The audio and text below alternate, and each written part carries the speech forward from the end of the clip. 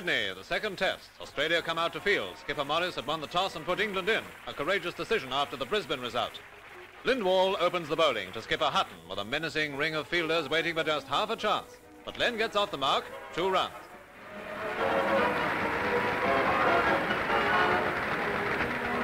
Baily opened the innings with Hutton and soon survived a confident appeal. But Lindwall leaves no doubt this time. That's Baily's middle stump.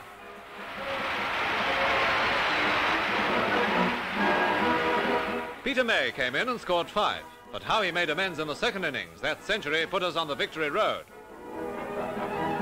May was finally caught off Archer. England 19 for 2 and struggling. An uphill job faces Graveney, fighting to recover his form, especially when he lost Hutton after a brief stand.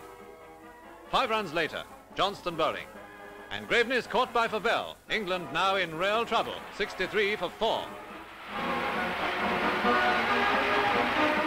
Davidson bowling, 21-year-old Colin Cowdray trying to stop the rot. He made 23 and an invaluable 54 in the second knock.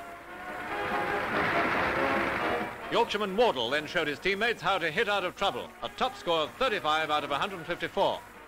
From the opening ball, a test of fluctuating fortunes, with England fighting grimly, and then Frank Tyson bowling us to a wonderful victory by 38 runs.